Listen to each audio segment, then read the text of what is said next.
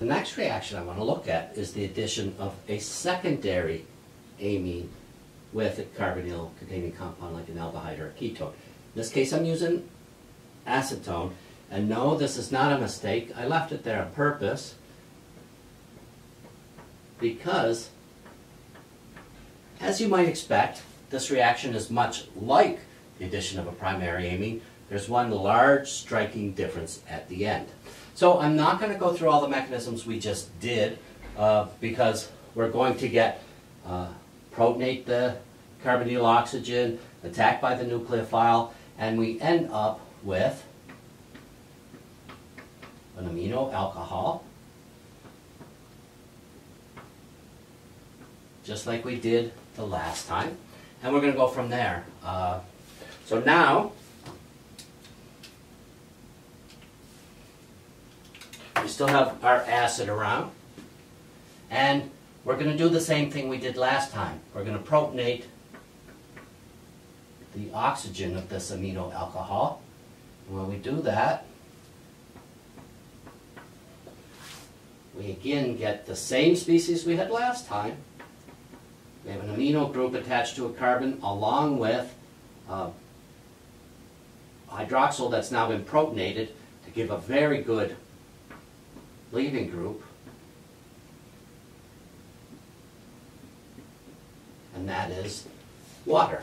We can do the same thing we did last time. We're going to push these electrons into form a carbon-nitrogen double bond, and the carbon-oxygen bond is going to break heterolytically with the electrons going with the oxygen. And that gives us the same compound we had before, which is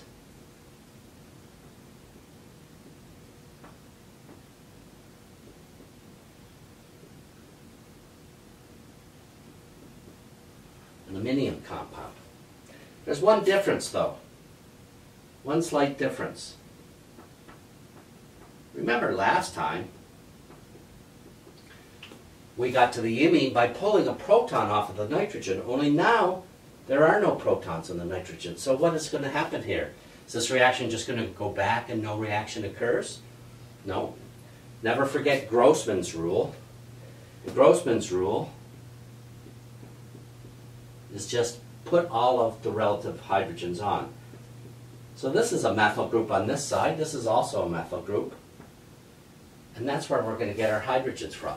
Notice this is also a CH3 group, but I've put one of the hydrogens out because I'm going to pull that proton off with my base. In this case, I'm going to use water as my base. We're just going to pull that proton off.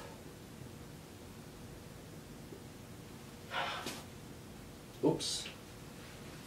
That was a bad mistake.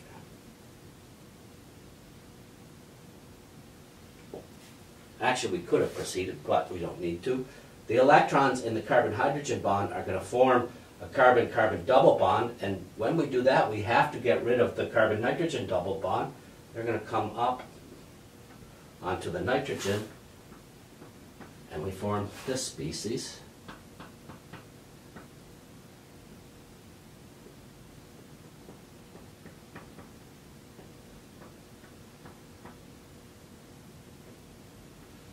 And we call this thing an enamine.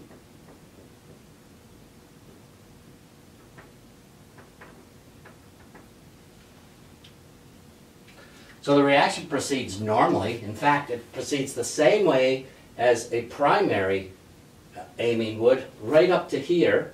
And at this point, we don't have a proton that we can pull off of the nitrogen, so we have to pull one off someone else. Notice now that for this reaction to proceed, at least one of the alpha carbons, that is either this carbon or this carbon, must contain a hydrogen atom in order to proceed to the enamine.